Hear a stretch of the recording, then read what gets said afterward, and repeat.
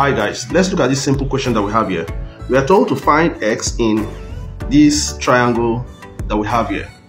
Now, the triangle has 3 sides and 3 angles. So here the angle here is 3x, the angle here is 2x, and the angle here is 40 degrees.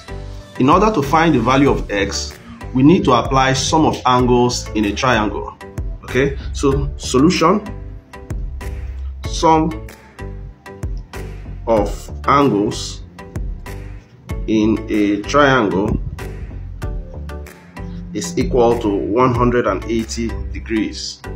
Okay, that means when you add this angle, and this angle, it is expected that your answer will be 180 degrees.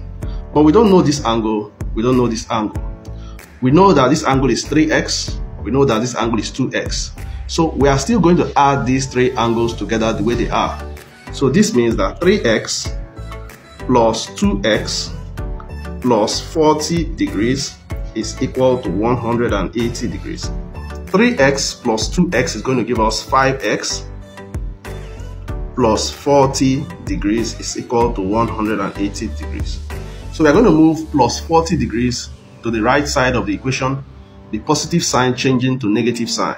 So we are going to have 5x is equal to 180 degrees minus 40 degrees.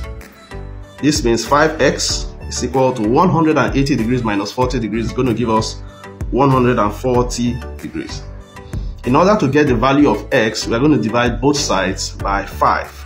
So we have 5x all over 5 is equal to 140 degrees all over 5.